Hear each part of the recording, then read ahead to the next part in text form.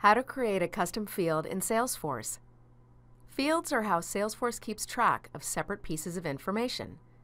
For each contact, for instance, there are different fields for name, address, title, and so on. But we know your business has unique needs, so Lightning Experience makes it easy to create custom fields so you can track any information you need to run your business.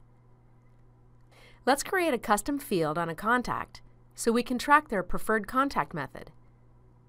We could use the cog to get to Setup, and then the Object Manager to locate the contact object. But Lightning makes it even easier. We can edit the object right here. Edit Object is a shortcut to the Object Manager where you manage everything from record types and page layouts to fields. Edit Page takes you into the Lightning App Builder where you can arrange and rearrange the Lightning components on a page. Let's click Edit Object. Here in the Object Manager, we'll go to Fields and Relationships and click New. We've got every type of field you could want, from number fields to formula fields, a whole slew of text fields.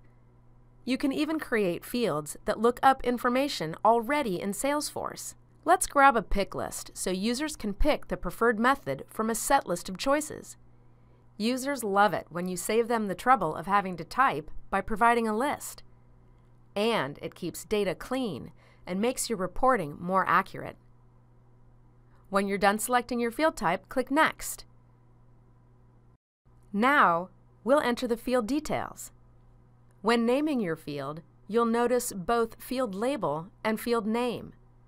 The field label is what you and your users see throughout the user interface, while field name is used in the API. The API name for custom fields will end in a _C. Places you'll see the API name include the process builder and when referencing fields within formulas.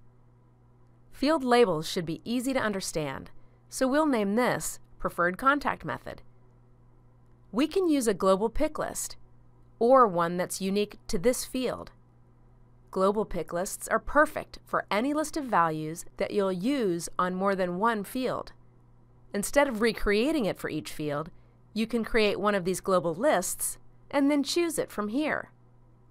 To create a global pick list value set, enter pick list in the Quick Find box, then select Pick List Value Sets. Click New.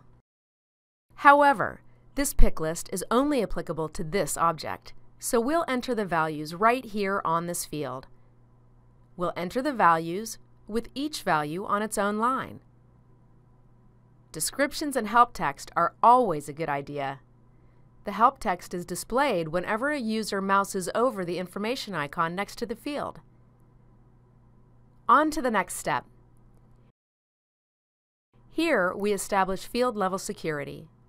For example, if we uncheck the visible box next to the marketing user profile, this field will be invisible to any users assigned to this profile. Even if this field is displayed on a page layout or added to a report, it will remain invisible to users with the marketing user profile. The preferred contact method field is not considered sensitive data, so we can leave it visible to all profiles. The last step is to choose which page layouts should display this field. We currently only use one layout for all our user profiles, so we'll add our new field to the layout. Now, this field will appear in the Details section of Abby's contact record. You know what would be really helpful, though? To have this field displayed right at the top, here in the Highlights panel. Since the field has already been created, all we need to do is edit the page and add that field to the Highlights panel. Here in the App Builder, click once on the placeholder for the Highlights panel. Now that it's selected, the pane on the right displays configuration settings related to that component. It tells us right here that the compact layout controls which fields display here. This Lightning record page is using the Customer Contact Compact Layout, so we'll click that and choose Edit. We'll add our new field and click Save. If we go back to Abby's record and reload the screen, ta-da! There's our field, front and center, so our salespeople don't have to scroll through the Details tab to find it. To learn more, check out these resources, or join us on the trail at trailblazer.salesforce.com.